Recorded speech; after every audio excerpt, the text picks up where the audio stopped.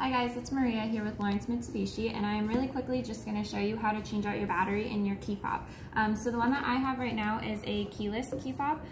So what you're going to do is on the back side of it, you're going to see this little indentation there. You're going to press this inward so that you can get your key out. That'll just make things easier. And then you're just going to find anything in your house that can fit into this little tiny opening right there. Anything that you can find lying around the house, so you're going to get it and stick it in there, and then just twist and it's gonna pop open for you.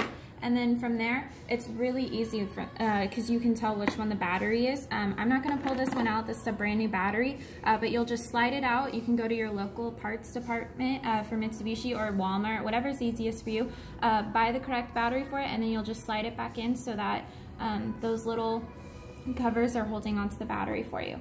And then once that's finished, you're just gonna make sure you line up the red with the other side of the battery fob, and then you're just gonna push it back together again. This one is a little bit trickier, so you have to make sure it's in line, and then you're just gonna push it really hard back together. So that's all there is to it. It's really quick and easy to change your battery. If you have any questions, feel free to comment below. Otherwise, thanks for watching.